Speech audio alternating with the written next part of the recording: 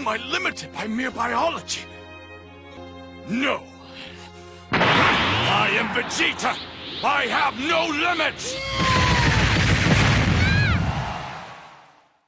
I was browsing Reddit when I saw this question regarding how to get over a Smash plateau. I wrote the guy an essay because I was bored at work, and to my surprise I got a lot of positive feedback and people thanking me for the advice. So I thought, let's just make this into a video.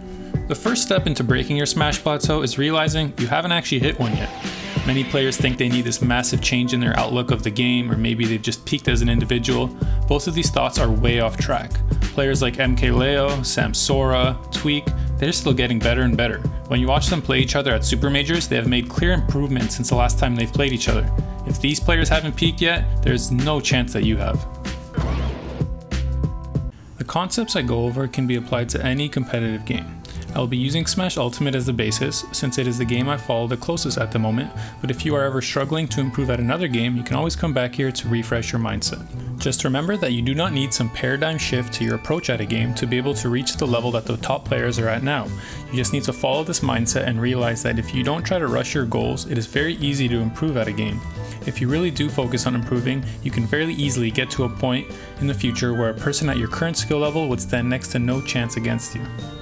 For the sake of keeping the video fairly short, let's pretend there are 5 skills you need to win at a game of Smash. Obviously there are way more, but let's just focus on 5 for now.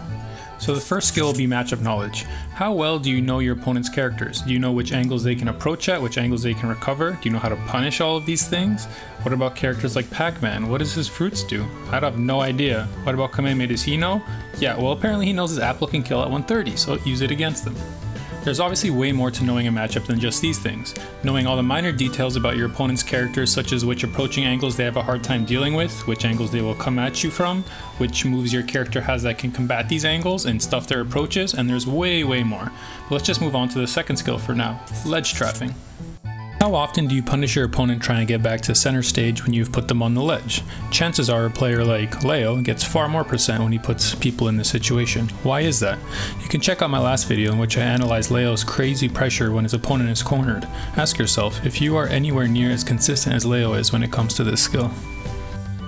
The punish game will be our third skill. Do you always get the max amount of damage you can after winning neutral? This is not only about combos. Of course optimizing your combos is important, but let's say you win neutral and you hit a 15% combo. While Light gets the same 15% combo when he wins neutral, but he also consistently punishes your landings and he keeps momentum after that, and he gets another 15%. He literally only has to win neutral half as much as you do. Watch your own replays as well as pro players and ask yourself, how can you push your advantage state better so you can punish players who want to reset to neutral? Our fourth skill will be stage control.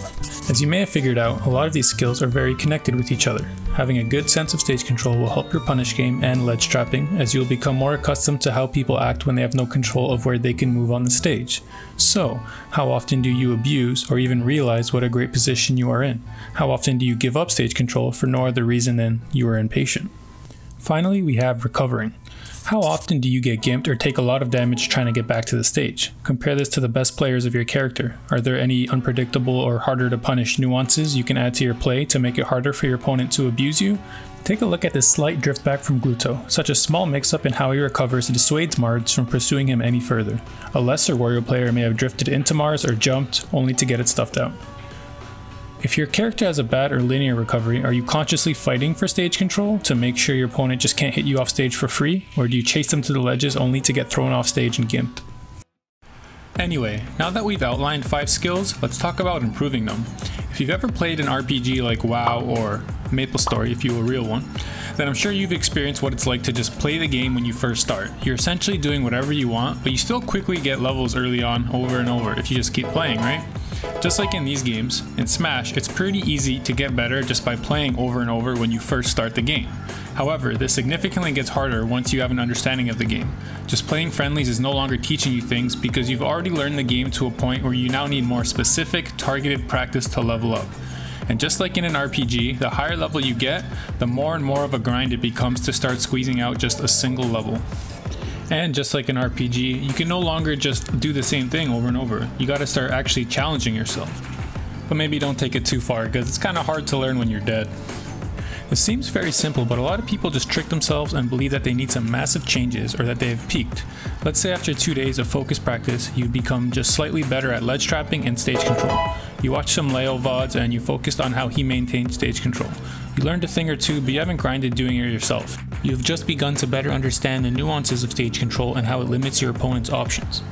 So after 2 days of VOD review, you got slightly better, but this won't all of a sudden allow you to beat that one guy at your weekly that you could never beat.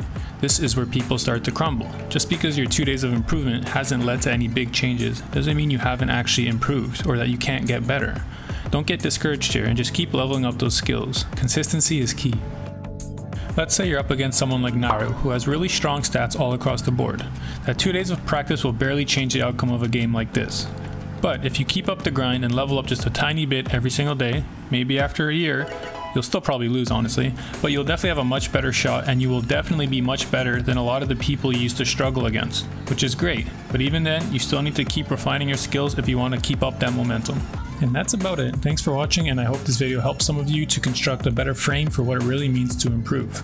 In the future, maybe I could do a video that outlines many more of the individual skills that take place in every game of Smash, as well as a bunch of different practice methods you can try out, so stick around for more.